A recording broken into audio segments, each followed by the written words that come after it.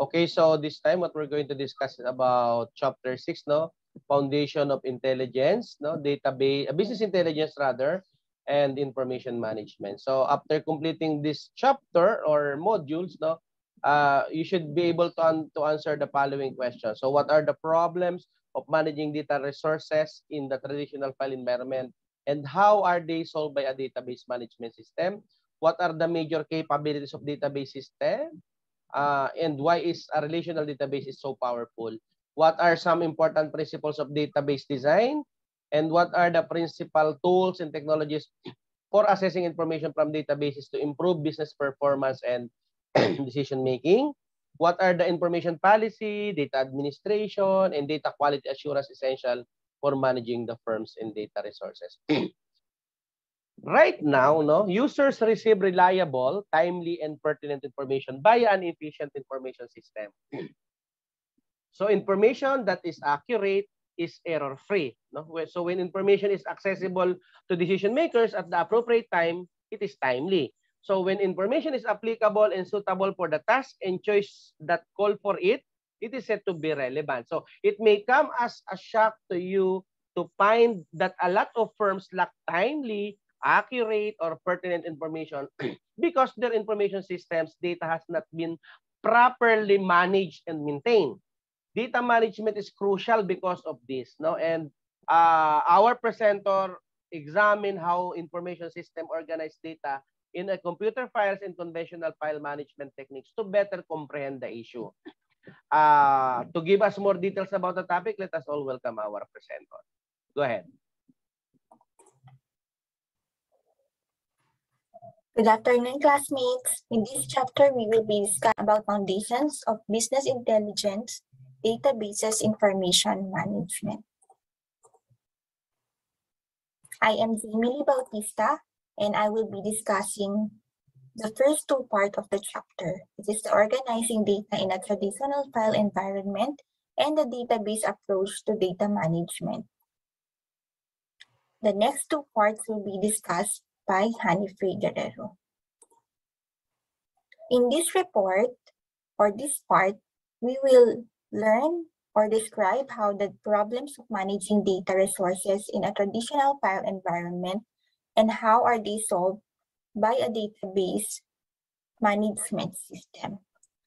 We will also be learning about the major capabilities of database management systems and why is a relational DBMS so powerful. We will also apply important principles of database design.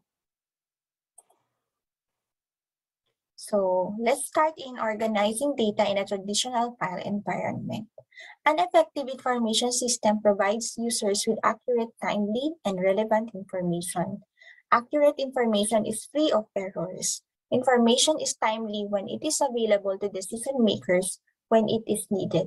Information is relevant when it is useful and appropriate for the types of work and decisions that require it. You might be surprised to learn that many businesses don't have timely, accurate, and relevant information because the data in their information systems have been poorly organized and maintained. That's why data management is so essential. To understand the problem, let's look at how information systems arrange data in computer files and traditional methods of file management. So a computer system organizes data in a hierarchy that starts with bits and bytes and progresses to fields, records, files, and databases. A bit represents the smallest unit of a data a computer can handle. A group of bits called a byte represents a single character, which can be a letter, a number, or another symbol. A grouping of characters into a word, a group of words, or a complete number, such as a person's name or age, is called a field. A group of related fields, such as a student's name, the course taken, the date, and the grade, comprises a record. A group of records of the same type is called a file. For example, in our illustration, the records in this illustration could constitute a student course file. A group of related files makes up a database. The student course file illustrated could be grouped with files on students, personal histories, and financial backgrounds to create a student database. A record describes an entity. An entity is a person, place, thing, or event on which we store and maintain information. Each characteristic or quality describing a particular entity is called an attribute. For example, student ID, course, rate, and grade are attributes of the entity course. The specific values that these attributes can have are found in the fields of the record describing the entity course. In most organizations, systems tended to grow independently without a company-wide plan. Accounting, finance, manufacturing, human resources, and sales and marketing all develop their own systems and data files. The use of traditional approach to file processing encourages each functional area in a corporation to develop specialized application. Each application requires a unique data file that is likely to be a subset of the master file. These subsets of the master file lead to data redundancy and inconsistency, processing inflexibility, and wasted storage resources. In our illustrations, the traditional approach to information processing. Each application, of course, required its own files and its own computer program to operate. For example, the human resources functional area might have a personal master file, a payroll file, a medical insurance file, a pension file, a mailing list file, and so forth, until tens, perhaps hundreds of files and programs existed. In the company as a whole, this process led to multiple master files created, maintained, and operated by separate divisions or departments. As this process goes on 5 or 10 years, the organization is saddled with hundreds of programs and applications that are very difficult to maintain and manage. The resulting problems are the data redundancy and inconsistency, program data dependence in the flexibility, poor data security, and an inability to share data among applications. Now let's discuss about the problems with the traditional file environment. First is the data redundancy. It is the presence of duplicate data in multiple data files so that the same data are stored in more than one place or location. The data redundancy occurs when the different groups in an organization independently collect the same piece of data and store it independently of each other.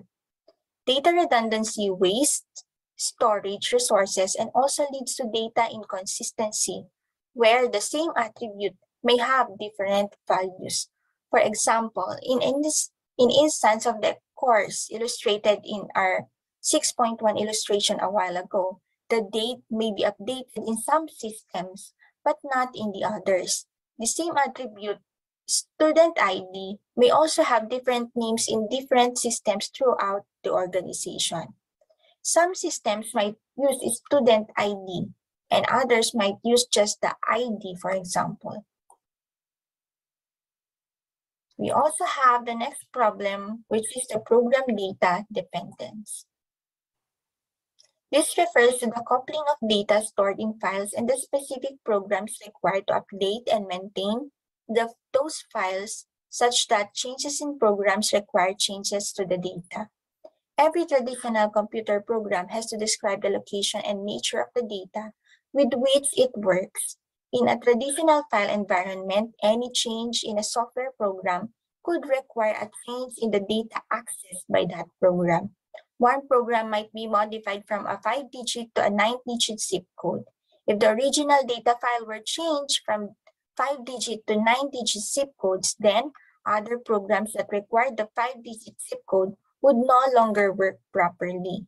Such changes could cost millions of dollars to implement properly. Next is lack of flexibility. A traditional file system can deliver a routine scheduled reports after extensive programming efforts, but it cannot deliver ad hoc reports or respond to unanticipated information requirements in a timely fashion. The information required by an ad hoc request is somewhere in the system but may be too expensive to retrieve. Several programmers might have to work for weeks to put together the required data items in a new file. Next is the poor security. Because there is a little control or management of data, access to and dissemination of information may be out of control. Management may have no way of knowing who is accessing or even making changes to the organization's data. Last but not least, the lack of data sharing and availability. Because pieces of information in different files and different parts of the organization cannot be related to one another, it is virtually impossible for information to be shared or accessed in a timely manner. Information cannot flow freely across the different functional areas or different parts of the organizations. If users find different values of the same piece of information in two different systems, they may not want to use these systems because they cannot trust accuracy of their data. Now let's move to the database approach to data management. Take note that database technology cuts through many of the problems of traditional file organization. A more rigorous definition of a database is a collection of data organized to serve many applications efficiently by centralizing the data and controlling redundant data. Rather than storing data in separate files for each application, data appears to users as being stored in only one location. A single database services multiple applications. For example, instead of a corporation storing employee data in a separate information systems and separate files for personnel, payroll, and benefits, the corporation could create a single common human resource database. A database management system, or the DBMS, is software that permits an organization to centralize data, manage them efficiently, and provide access to the stored data by application programs. The DBMS acts as an interface between application programs and the physical data files. When the application program calls for a data item, such as gross pay, the DBMS finds this item in the database and presents it to the application program. Using traditional data files, the program would have to specify the size and format of each data element used in the program and then tell the computer where they were located. The DBMS relieves the programmer or end user from the task of understanding where and how the data are actually stored by separating the logical and physical views of the data. The logical view presents data as they would be perceived by end users or business specialists, whereas the physical view shows how data are actually organized and structured on physical storage media. The database management software makes the physical database available for different logical views required by users. For example, for the human resources database illustrated in our screen, a benefits specialist might require a view consisting of the employee's name, social security number, and health insurance coverage. A payroll department member might need data such as the employee's name, social security number, gross pay, and net pay. The data for all these views are stored in a single database where they can be more easily managed by the organization.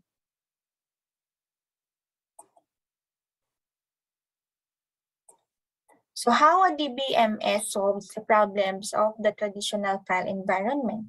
A DBMS reduces data redundancy and inconsistency by minimizing isolated files in which the same data are repeated. The DBMS may not enable the organization to eliminate data redundancy entirely, but it can help control redundancy. Even if the organization maintains some redundant data, using a DBMS eliminates data inconsistency, can help the organization ensure that every occurrence of redundant data has the same values. The DBMS uncouples programs and data, enabling the data to stand on their own. Access and availability of information will be increased and program development and maintenance costs reduced because users and programmers can perform ad hoc queries of data in the database. The DBMS enables the organization to centrally manage data, their use, and security. So we have here the relational DBMS. Contemporary DBMS use different database models to keep track of entities, attributes, and relationships. The most popular type of DBMS today for PCs as well as for larger computers and mainframes is the relational DBMS. Relational databases represents data as two-dimensional tables called relations or files. Tables may be referred to as files. Each table contains data on an entity and its attributes. Microsoft Access is a relational DBMS for desktop systems, whereas DB2 Oracle Database and Microsoft SQL Server are relational DBMS for large mainframes and mid-range computers. MySQL is a popular open-source DBMS, and Oracle Database Lite is a DBMS for mobile computing devices. Let's look how a relational database organizes data about supplier and parts. So let's see these are relational database tables. The database has a separate table for the entity, supplier, and a table for the entity part. Each table consists of a grid of columns and rows of data. Each individual element of data for each entity is stored as a separate field, and each field represents an attribute for that entity. Fields in a relational database are also called columns. For the entity supplier, the supplier identification number, name, street, city, state, and zip code are stored as separate fields within the supplier table, and each field represents an attribute for the entity supplier.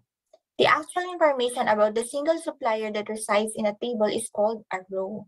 Rows are commonly referred to as records or in very technical terms as tuples. Data for the entity part have their own separate table. The field for supplier number in the supplier table uniquely identifies each record so that the record can be retrieved, updated, or sorted. It is also called a field, key field. Each table in a relational database has one field that is designated as its primary key. This key field is a unique identifier for all the information in any row of the table, and this primary key cannot be duplicated. Supplier number is the primary key for the supplier table and part number. So here. Note that supplier number appears in both supplier and part tables. In the supplier table, supplier number is the primary key when the field supplier number appears in the part table. It is called a foreign key and is essentially a lookup field to look up data about the supplier of a specific part. So a relational database organizes data in the form of two-dimensional tables.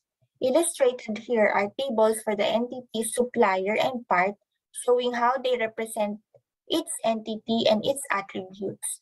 Supplier number is the primary key for the supplier table and a foreign key for the part table.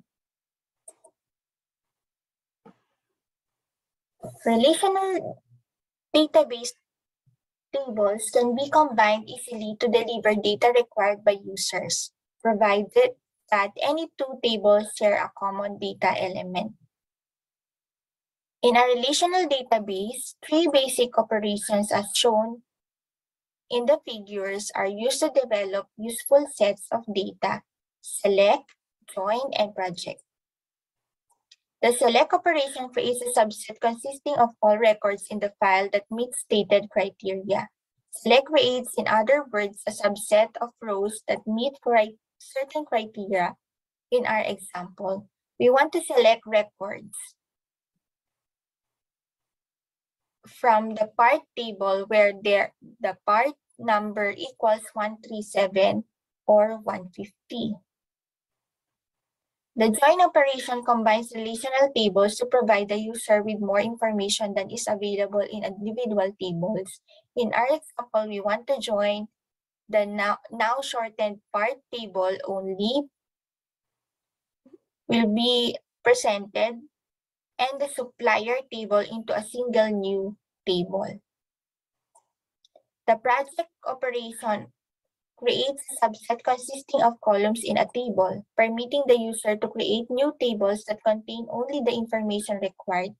In our example, we want to extract from the new table only the following columns: part number, the part name, the supplier number, and supplier name.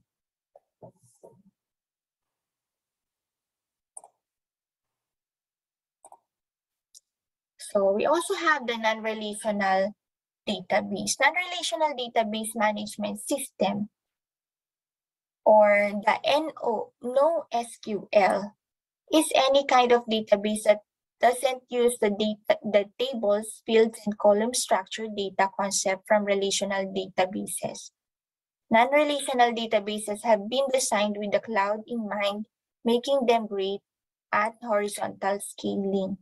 So this NoSQL use more flexible data model and are designed for managing large data sets across many distributed machines and for easily scaling up or down. So our next topic is the capabilities of database management system. A DBMS includes capabilities and tools for organizing, managing, and accessing the data in the database. The most important are its data definition language, data dictionary, and data manipulation language. So data definition capability specifies structure of database content used to create tables and define characteristics field. Data dictionary is automated or manual file storing definitions of data elements and their characteristics. Data manipulation language used to add, change, delete, retrieve data from database. In querying and reporting, DBMS includes tools for accessing and manipulating information in databases. Most DBMS have specialized language called a data manipulation language that is used to add, change, delete, and retrieve the data in the database. This language contains commands that permit end users and programming specialists to extract data from the database to satisfy information requests and develop applications.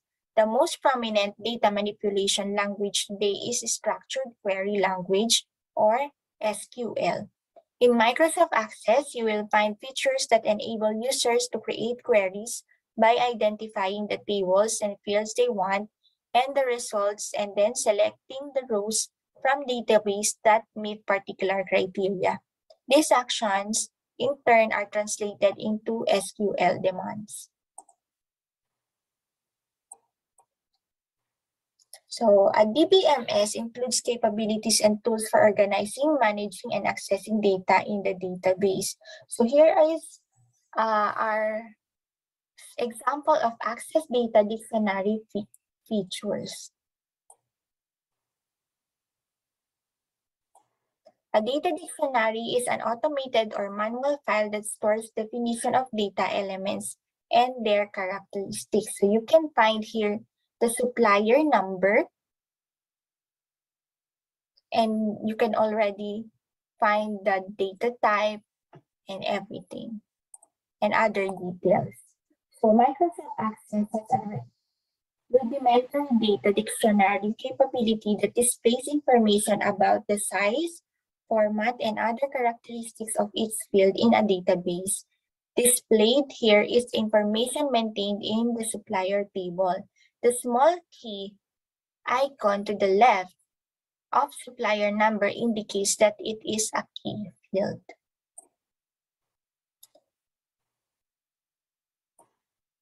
So this one is the example of an SQL query. Illustrated here are the SQL statements for a query to select suppliers for parts 137 or 150. They produce a list with the same results as figure 6.5. So next is the example of an access query. So illustrated here is how the query in figure 6.7 would be constructed using Microsoft Access Query Building Tools. It shows the tables, fields, and selection criteria used for the query. Microsoft Access and other DBMS includes capabilities for report generation so that the data of interest can be displayed in a more structured and polished format than would be possible just by querying. Crystal Reports is a popular report generator for large corporate DBMS, although it can also be used with Access. Access also has capabilities for developing desktop system applications. This includes tools for creating data entry screens, reports, and developing the logic for processing transactions. So now let's move to designing databases. To create database, you must understand the relationship among the data, the type of data that will be maintained in the database, how the data will be used, and how the organization will need to change to manage data for a company-wide perspective.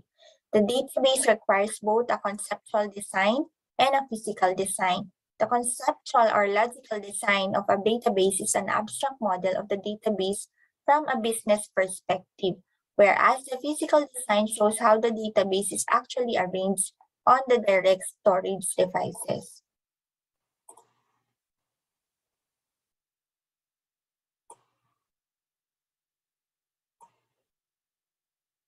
So now, let's move to normalization of entity relationship diagrams. The conceptual database design describes how the data elements in the database are to be grouped. The design process identifies relationships among data elements and the most efficient way of grouping data elements together to meet business information requirements. The process also identifies redundant data elements and the groupings of data elements required for specific application programs.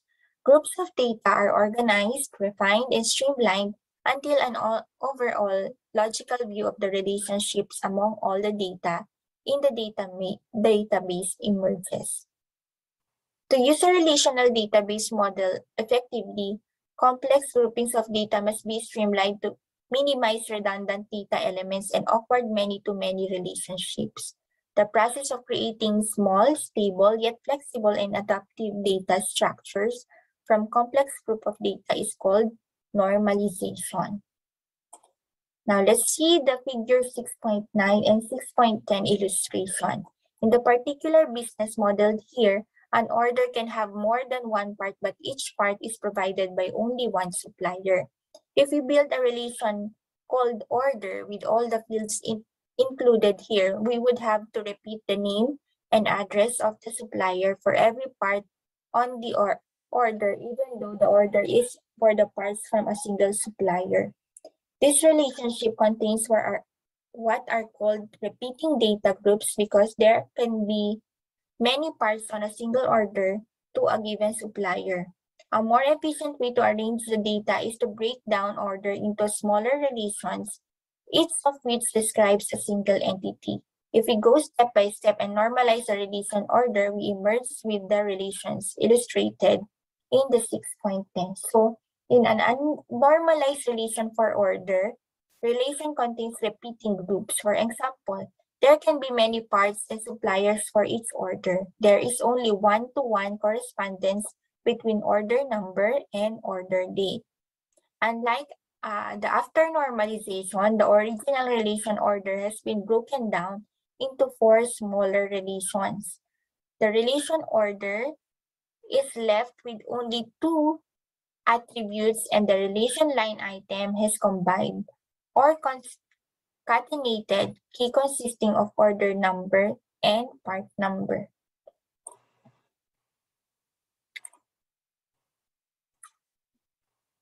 Relational database system try to enforce referential integrity rules to ensure that relationships between coupled tables remain consistent.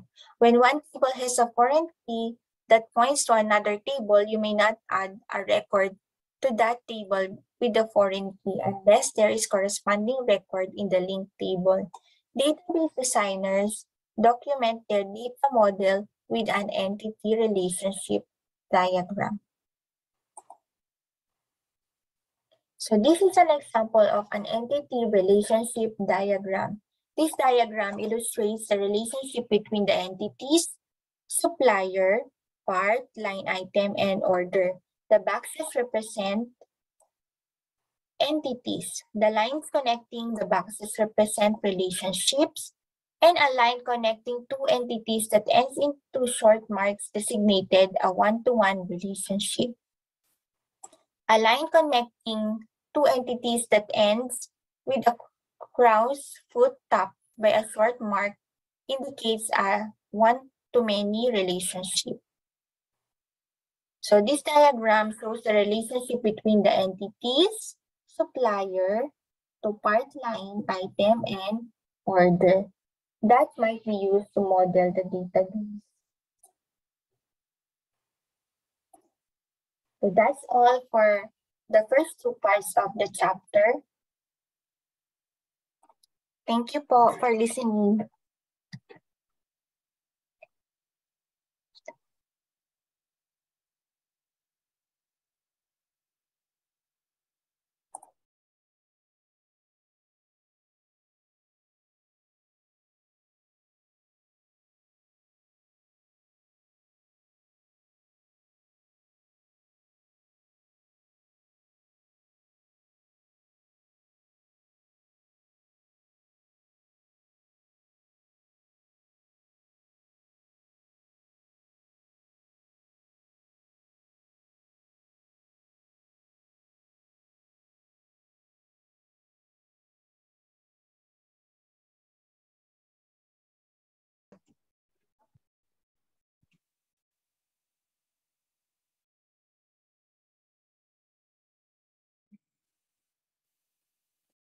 Hi Dean, hi classmates, good afternoon. I will be discussing the part 2 of chapter 6. What would be our agenda for today? First, we will be having our objective. Then we will discuss the first part, which is the use of databases to improve business performance and decision-making through the challenge of big data, business intelligence, infrastructure, analytical tools, the databases, and the web. After which, we will be discussing the last topic of chapter 6, which is the managing of data source that comprises of establishing an information policy and ensuring data quality. So let's go now on our objective. The aim of our discussion is to discuss and understand the use of databases to improve business performance and decision-making. The second one is to establish and analyze the principal tools and technologies for accessing information from databases to improve business performance and decision-making. And lastly, to identify the importance of information policy, data administration, and data quality assurance, which are essential for managing data sources. So let's go now into the first part, which is using databases to improve business performance and decision-making. Transaction details are monitored by businesses using databases, and these databases are helpful to every company because it provides information that will run the business efficiently and help the management to make better decisions. The data is stored in the databases would give enlightenment to the questions that the management is seeking, like which product is the best seller or which month that has the highest gross sales. So with this, the first to consider in using databases to improve performance and decision making is the challenge of big data. Data that are being collected by most companies easily fit into rows and columns of relational database management systems or DBMS. However, due to evolving technology, data have exploded from web traffic, electronic messages, and content on the social media. This data may be semi-structured or unstructured, and with this, it is not suitable for relational database products wherein columns and rows are organized. Big data do not focus on the specific data quantity, but refers to the data ranges from petabyte to exabyte, which is from billions to trillions of records from all data sources. Big data are created in huge quantities as compared to traditional data. For example, a single jet engine has the ability to generate 10 terabytes of data in just 30 minutes. And each day, there are 25,000 airline flights. So just imagine the data being generated by a single jet engine. The next one is the business intelligence infrastructure. Assuming an analyst wanted to have a concise, reliable information about the current operation of the business, the trend analysis of data, and changes across the entire company. The data that the analyst will use might have to be collected together coming from various systems such as sales, inventory, accounting, and external sources for competitor data or others. So with this, the analyst must use big data and a contemporary infrastructure for business intelligence that has various tools for obtaining useful information. These tools and capabilities include data warehouses and the data marts. We also have the Hadoop, in-memory computing, and analytical platforms. The first one is the data warehouse and the data mart. Data warehouses store data that are current and with a historical trend that could be potentially useful to the management in their decision making. The data is coming from many operational systems like sales, customer details, supplier details, web transactions, and many others. The data warehouse will extract the data from the operational systems and combine to external sources and transform by correcting incomplete details or wrong mapping, and will restructure the data for management reporting and analysis before it is loaded into the data warehouse. So this is the ETL process as previously discussed. On the other hand, data mart is a subset of data warehouse in which a summarized or highly focused portion of the company's data is placed in a separate database for a specific population of users. So as seen in the diagram, data warehouse is like a one set of database containing the different data from different system or departments like data from sales department, marketing department, human resource department, and legal department. The next one is the Hadoop, which is used by companies in handling data that are unstructured and semi-structured in huge quantities. So this is an open source software framework managed by a software foundation that enables distributed parallel processing of huge amounts of data across inexpensive computers. Hadoop is a Java-based programming framework that supports the processing and storage of extremely large sets in distributed computing environment. So it is usually divides the big data problem into sub-problems and combines the data into smaller data sets so that it can be easily analyzed. So we also have the in-memory computing. This is another way of handling big data analysis, as it relies on the computer's main memory, which is the random access memory or RAM for data storage. So this processing makes huge data sets to reside entirely in a memory. Thus, the storage of the information in the main random access memory of a dedicated relational database operating on a comparatively slow disk drive. Lastly, we have the analytical platforms. This is a specialized high-speed platform that was developed by commercial database vendors by using both relational and non-relational technology. So that is optimized for analyzing huge datasets. These are pre-configured hardware-software systems that are specifically designed for query processing and analytics. These also include in-memory systems and NoSQL non-relational database management systems. Some examples that are used in data analytics is Power BI and Tableau. To understand better the infrastructure of business intelligence, we have here the components of data warehouse. Contemporary business intelligence infrastructure features capabilities and tools to manage and analyze large quantities and different types of data from multiple sources. Easy-to-use query and reporting tools for casual business users and more sophisticated analytical toolsets for power users are included. Current historical data are extracted from various operational systems along with machine-generated data, web data, unstructured audiovisual data, and data from external sources that's been processed, restructured, and reorganized for reporting and analysis. This data can be directly extracted, transformed, and loaded to data warehouse, as seen in our diagram.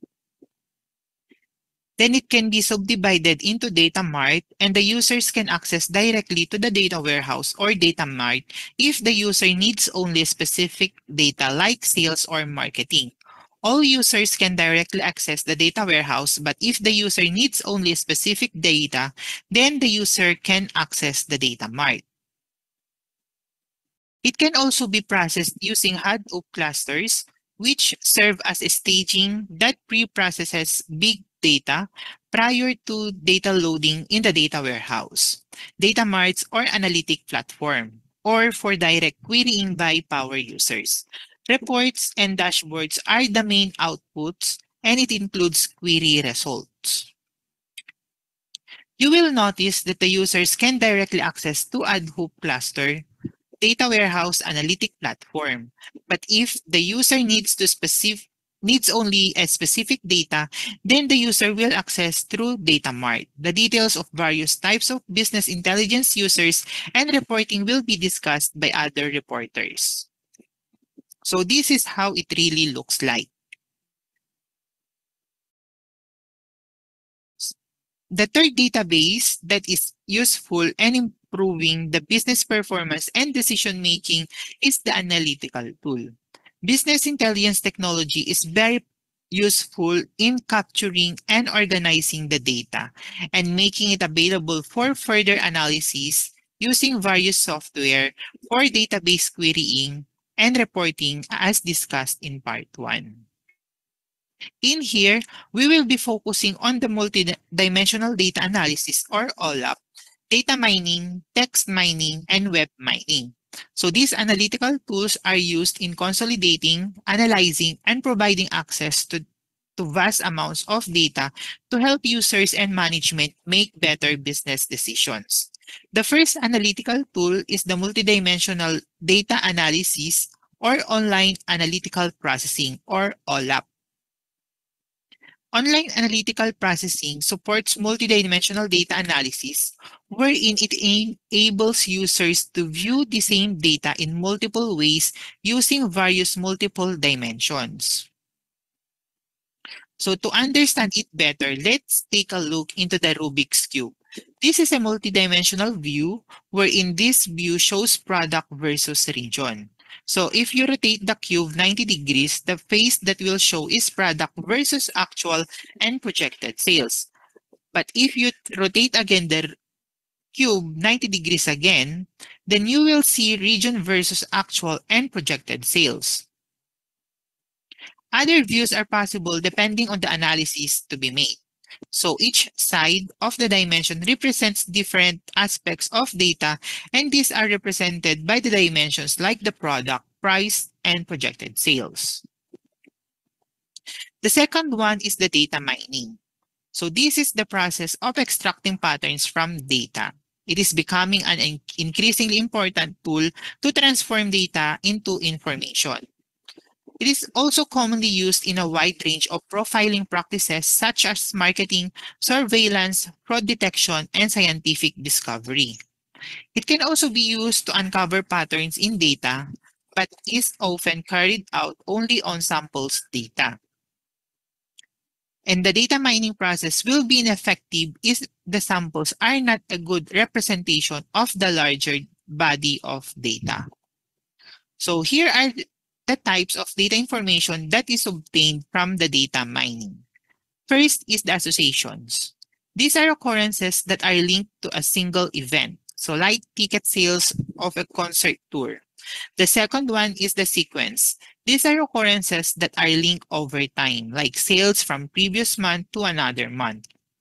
We also have here classification. So in this one, it will examine existing items that have been classified through the recognition of patterns that describe the group to which an item belongs. So like the classification of sales, if this is related to food items, and it can be further classified to the different foods that are offered by the business. And the fourth one is the clustering. So this is the same as classification, but the only difference is there are no groups that are defined in clustering. And lastly, forecasting. So it uses data prediction in a different way. It usually uses existing data to forecast what other data will be. For instance, the current sales and prior period sales can be used to project the sales next month. The next one is text mining. Text mining tools have the ability to extract key elements from unstructured big data sets. It determines the patterns and data relationships and summarizes the data information to make it useful to the organization's management to make sound decision making.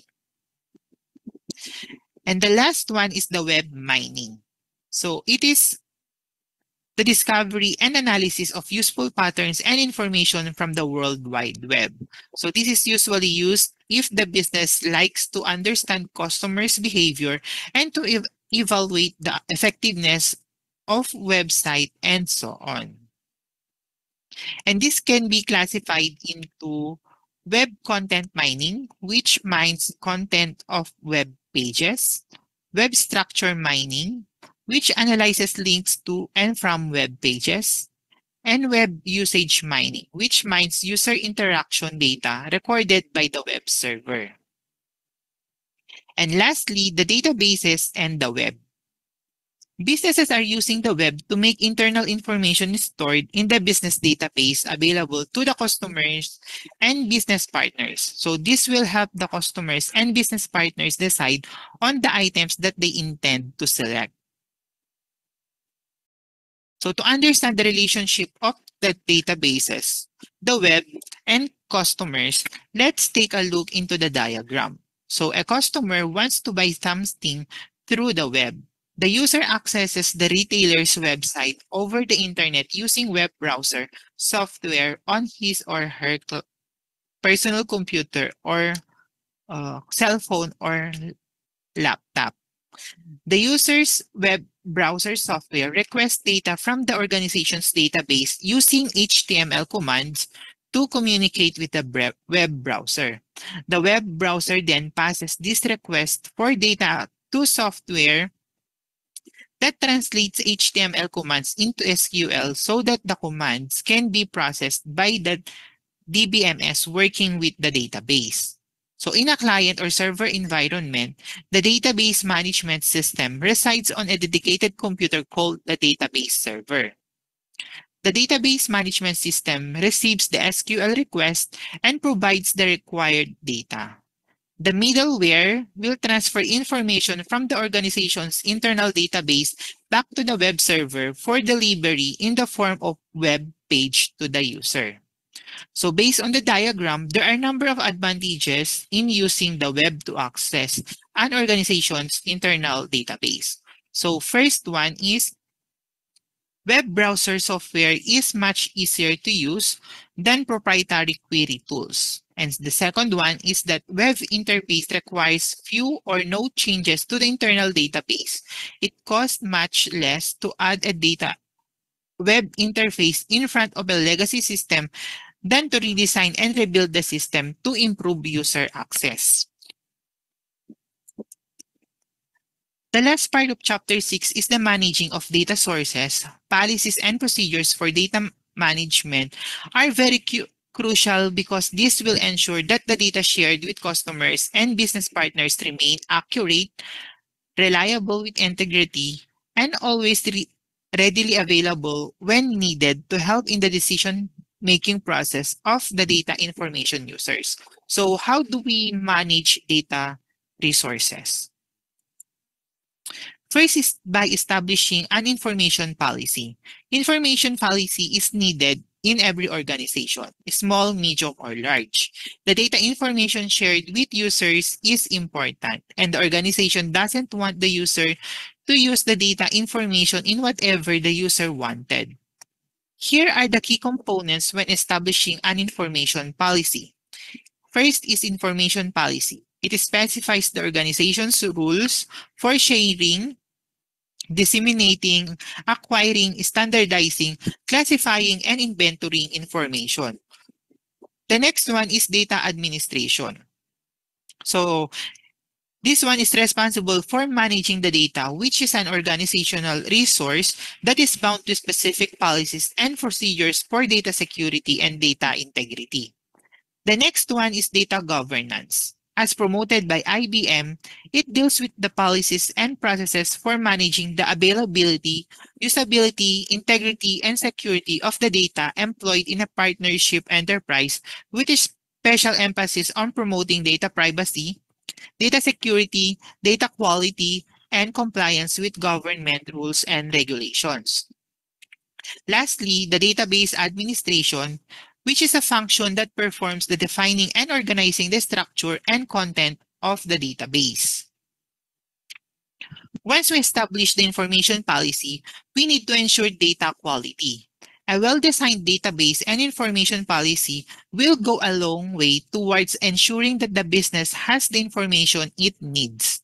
However, additional steps must be taken to ensure that the data in organizational databases are accurate and remain reliable with maximum data integrity. So the first step is the data quality audit. So this is the first step in performing data quality analysis. The accuracy and level of completeness of the data in an information system are performed using structured data, wherein it is surveying the entire data files, surveying samples from the data files, or surveying the data users as to their perception of the data quality and data integrity. The next step is the data cleansing. This is also known as data scrubbing.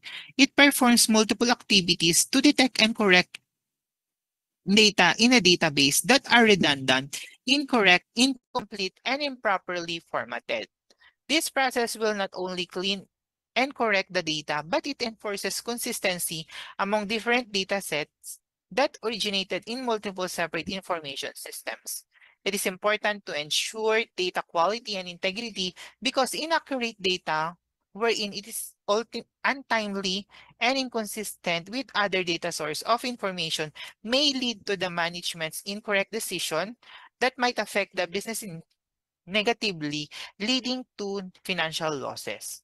That's the end of chapter 6, and we hope that you learned something new, and thank you for listening.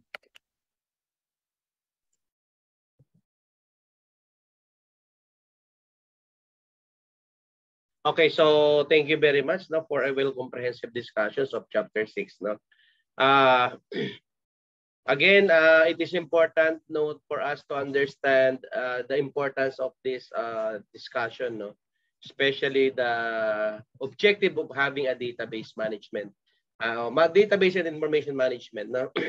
Same as what we did, for example, in World City Colleges. Now we see to it that we could able to share data from one department to another. Let's say, for example, if you wanted to transact, no, in accounting office, no need for you to submit an additional form, additional folder. So all the data stored in a server, and they could simply get all the data in the server, as I mentioned, based on the given databases. No, so yun yung pinaka-advantage. No, kasi because the main idea of database is to reduce the redundancy of data. No, because the presence of identical data in numerous data files resulting in the storage of the same data in multiple locations. So when various groups, no, within an organization independently acquire the same piece of data and store it in separate location, data redundancy occurs. No? Again, we need to understand that data redundancy waste store space, and it can result in inconsistent data, where several values may exist for the same property. No? So we have also what we call the program data dependence, no, lack of security, data availability sharing issues, and so on. So many of the issues with conventional file organizing are solved by database technology. No, a more precise, of course, the database is a collection of data that has been centrally located and controlled to effectively support several applications. Data appears to users as being stored in just one area, as opposed to being separated into files for each program. Multiple applications can be supported by a single database, and a company or a school may, for instance, construct a single common human resource database rather than holding employee data and various information system and different files for people, payroll, and benefits. No? So by separating the logical and physical views of the data, so the DBMS frees, no, the programmer or end user for having the comprehensive comprehend where and how the data are actually kept. No, the physical view demonstrate how data are actually arranged and structured on physical storage media, as opposed to the logical view, which depicts data as they would be seen by end users or business specialists. No, so that how important is the DBMS. No, and we a while ago we've heard about the relational database. No, different database models are used by the modern database management system to maintain track of entities, properties, and relationship. Okay, yun ang pinaka-main idea niya sa atin. Okay, and if any two relational database tables share a common database, it is simple to combine to provide users with the data they need. Na? So yun yung advantage kapag naka-relational yung database. So hindi mahihirapan yung natin, ating programmer or yung developer natin. So a while ago, no, it also discussed the normalization, database design, referential integrity, and so on. So I think that's it. An entity relationship diagram is very important. Yung 1:1, 1-to-many, many-to-one, and many-to-many relationship. But we have also a big challenges, no, in the data, no, because the majority of data gathered by the company up until around 5 years ago consisted of transaction data, which was simple to fit into the rows and columns, no, of the relational database. Okay, and this data may be semi-structured or unstructured, making a relational database products that organize data into columns and rows inappropriate for this type of data. No, yun yung tinatawag natin na big data. But we need to imagine you need to send accurate information about the business present operation, trends, and changes. If you work for a major company, you could have to piece together the data you need from many systems, including sales, production, accounting, as well as the external sources like competition or demographic data. You might need to use big data more frequently. So a modern infrastructure for business intelligence comprises a wide range of tools for extracting information from the many data types utilized by businesses today, including enormous amount of semi-structured and unstructured big data. Okay? So I think that's it for this topic. So thank you to our to all of our presenters and congratulations.